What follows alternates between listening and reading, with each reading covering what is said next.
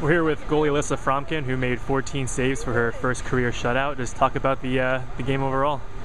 Well, I mean, I think the game definitely went well from a defensive standpoint, and we got things going early in the beginning of the first period, so it was nice to get a few goals in and have a nice cushion.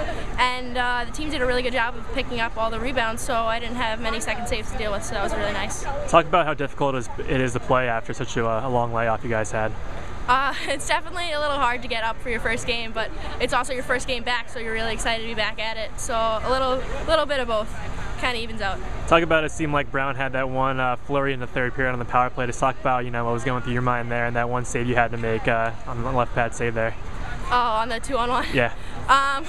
Well, they've been putting people in front of the net on all their power plays, so after the first few times they were up, I knew that there was going to be a girl standing right in front of me, and I talked to my defense in between the first period, so we knew I'd just deal with this one screen and we wouldn't have them standing there to deal with the second, so that's pretty much how I did with that. And then on the 2-on-1, I played it like any other 2-on-1, just make sure that you don't give up a goal to the girl who's shooting, and she passed it across, so I slid over.